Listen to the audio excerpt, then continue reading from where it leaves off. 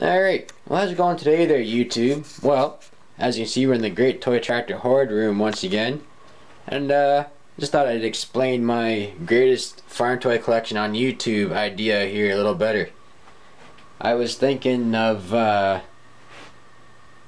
getting a P.O. box opened up there, and then if you guys wanted to send in a farm toy, I'm going to start a collection from my fans, for the fans. So, that being said, I was thinking maybe we'll keep it to 116 or 164 or a combination.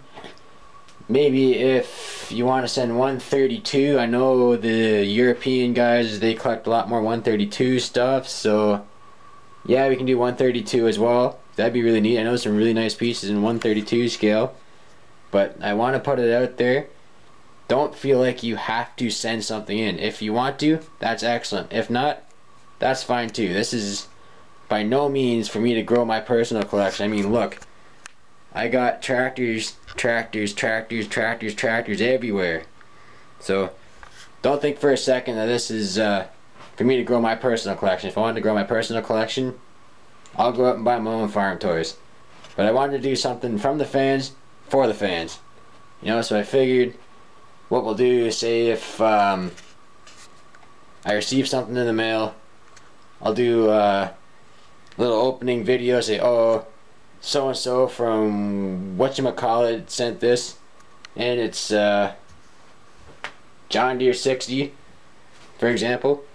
You know, so I'll come over here and then we'll put it, like I said on the last video, I want to put some shelves up in here, and then I'll say, oh yeah, John Deere 60 from whatchamacallit, from this YouTuber, or if you don't have a YouTube account, well, of course you have a YouTube account if you're watching the YouTube channel. Thank Curtis.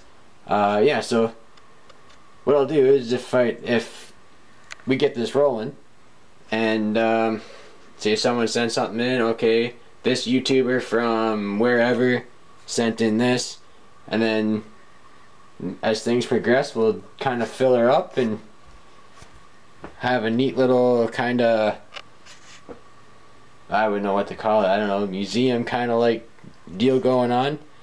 But like I said before, do not feel like you have to send something. If you want to, awesome.